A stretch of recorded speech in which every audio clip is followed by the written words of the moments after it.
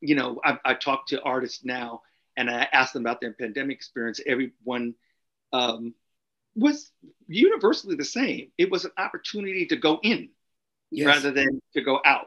Yes. And your experience led to some very interesting I discoveries. came from some people that were outside of the box, 270 years ago. There was no Right. more outside of the box in that story. Being a rebel was in your blood. It's in my blood, yeah. And I found out man, there was so many lies. Like I said, my last name, which looks pretty outrageous, is completely fabricated. How do you pronounce your last name? You know what's interesting? You know how you pronounce my last name? White Jesus, Black Problems. Really enjoyed this album on so many different levels. And you know from the get-go, it's going to be a very musical record.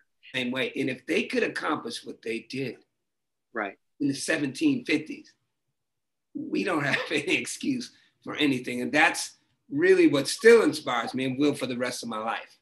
That around. I have my favorites.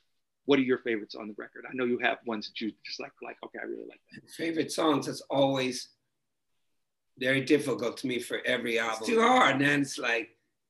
It's too hard. This is art. Yes. I love it. I am so congratulations. Because this was what we started Impact for. Yes. We started to be able, so that we could have the real conversations about the motivations behind the art.